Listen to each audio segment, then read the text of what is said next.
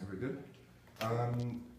So 2 years ago, the government said it was dangerous to release this report, too dangerous to even discuss it. Now they're releasing a redacted version of it. What's your thought on that?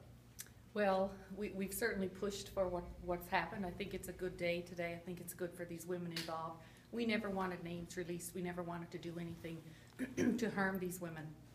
But you know, these women that were brave enough to come forward and share their lived experience, the fact that government choose to sit on that report for 4 years, in our minds, it completely dismissed, their bravery in coming forward. And my colleague for Virginia Waters at the time was chastised in asking for it to come forward. And so it's a good day. You know, page 109 in that report says it's not enough just to be compassionate, we must act.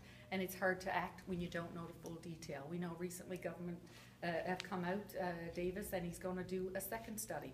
We feel that money would be better put to acting on some of the things that are in